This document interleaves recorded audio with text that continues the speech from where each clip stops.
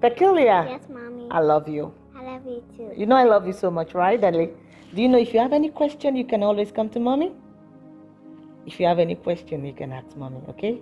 I'm here for you and I love you so much.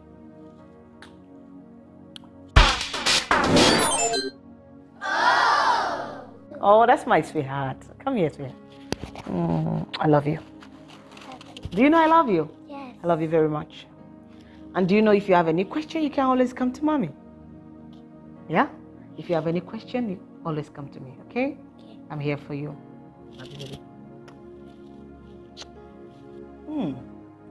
My children need to do nothing to earn my love. As a mother, my role is to love my children unconditionally. Welcome to Parenting Essentials for this week. This is the home of key strategies to parenting. You are welcome. My name is Oye Layo, and hi, I'm your parenting coach. If you are an old subscriber, I want to say thank you for coming back. And if you are a new subscriber, thank you for joining this beautiful family. And if you see my face for the first time, just as I said earlier, my name is Oye for short, Oye Layo. Don't go anywhere without clicking the subscribe button. Join this beautiful family where we learn key essentials to parenting and how to have a home that is heaven on earth. Today, I'll be talking about things you need to constantly say to your children on a daily basis. Number one, just as I mentioned earlier, your job as a parent, be it a father or a mother, is to love your children unconditionally, not because of what they have done or what they are doing, but as a parent, that is your role. Be it a good child or be it a child that is challenging. The most important thing is for you to love, love, love. That's your job. Ensure you daily say this to your children. I love you. Yes, just that word. I love you.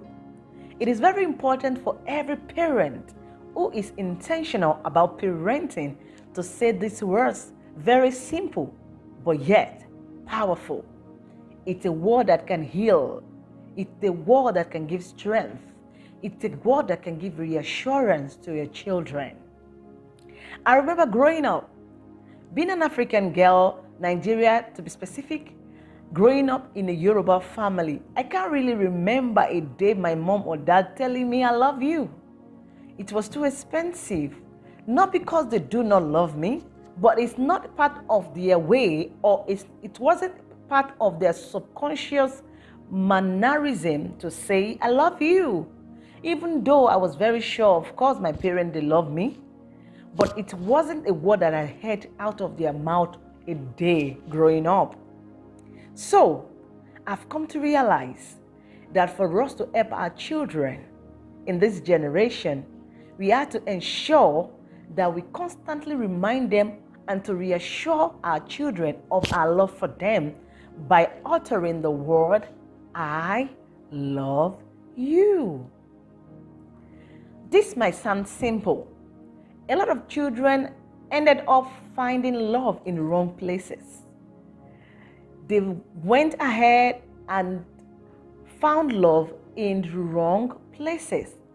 Not because there was no love in their home, but because they weren't sure, because this word was scarce. Just saying, I love you. I've said this in several of my videos, that our duty as parents is to love our children, even the so-called challenging children, the stubborn ones, those who don't listen, those who are wayward. Our job is to keep loving, loving, and loving. Through love is where the healing and correction is going to take place. So, ensure as a mother, as a father, that you daily say that simple sentence to your children. I love you. Yes, I love you. But I mean this time, say it to your children. I love you. Another thing you have to ensure that you find a way of saying it to your children is, if you have any question, ask. It should be a kind of daily reminder or daily statement to your children because it goes a long way. In our world of uncertainty today, with the crisis going on around the world, it is very important for us to build that relationship with our children that can give them the confidence to always come back to ask questions when in doubt. I'm sure you don't want your children to go looking for solutions in the wrong places. So, your duty as a parent, be mother or father, is to ensure that you daily pass across this statement to your children. If you have any question, ask me. Let them know that you are always available. Let them know that you are a friend that is close by in case of trouble. By so doing, you are also building your children for the challenges that are coming ahead of them. Life is full of challenges. That we can't cut away. That we can't take out of life.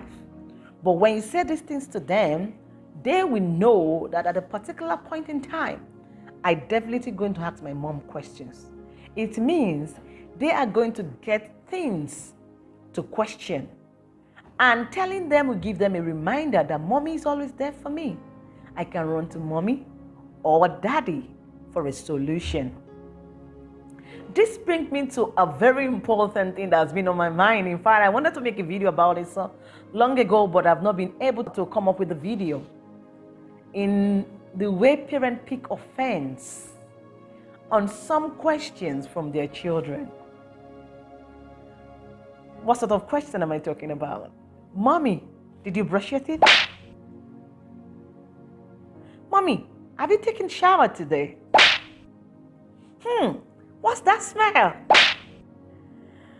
A lot of parents are going to boil for these questions. They're going to get upset like, what do you mean? That is rude. How are you talking to your parent like that? Come on, relax, mommy. Calm down, daddy. It's just a simple question.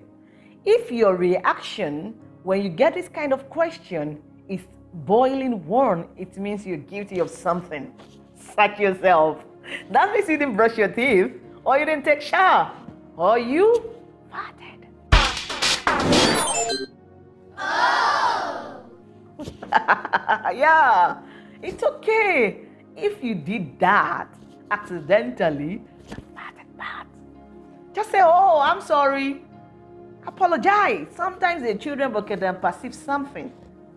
We teach them manners through these ways. There will be a reason why your child is asking you, Mommy, did you brush your teeth? Have you taken a shower? What's that smell?